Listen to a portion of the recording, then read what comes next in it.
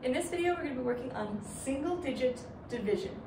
Now, this is long division, and I've given myself 4 digits in each of the dividends, but of course this applies to if there's 2, 3, or 10,000. I'm not going to do 10,000, that would be crazy. Let's look at our 1 digit going into 4-digit long division.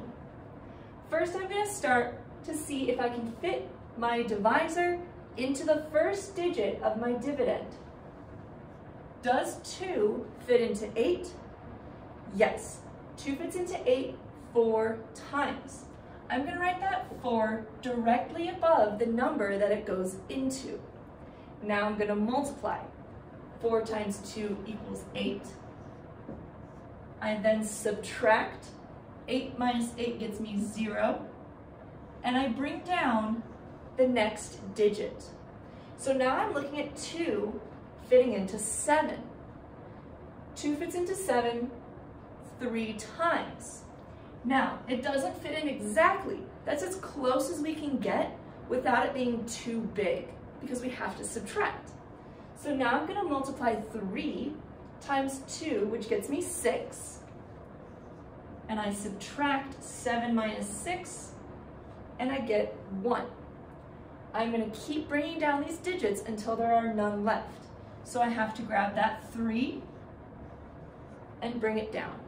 Now I'm looking at 2 fitting into 13. 2 fits into 13 6 times without going over.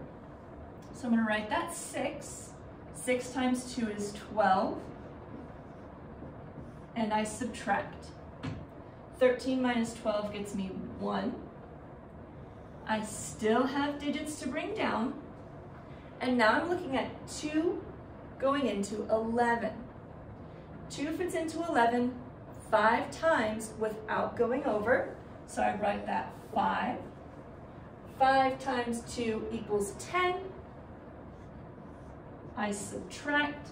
1 minus 0 gets me 1. I'm left with a remainder of 1.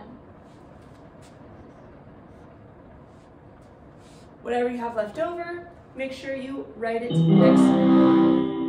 next to your quotient. Let's look at another example of long division. Here I have 7 being divided into 8,360.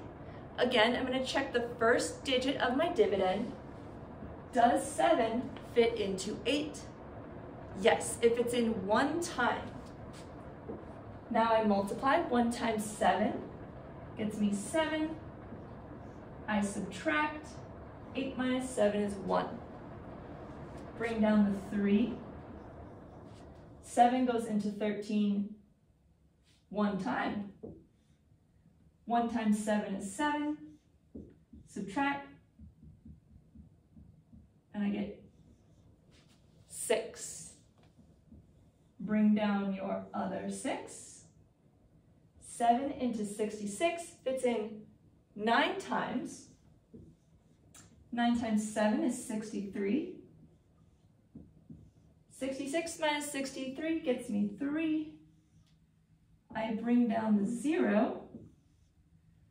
7 fits into 30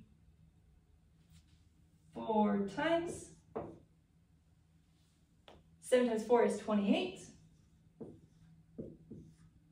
I subtract, and I'm left with a remainder of 2. So I have to include that in my quotient.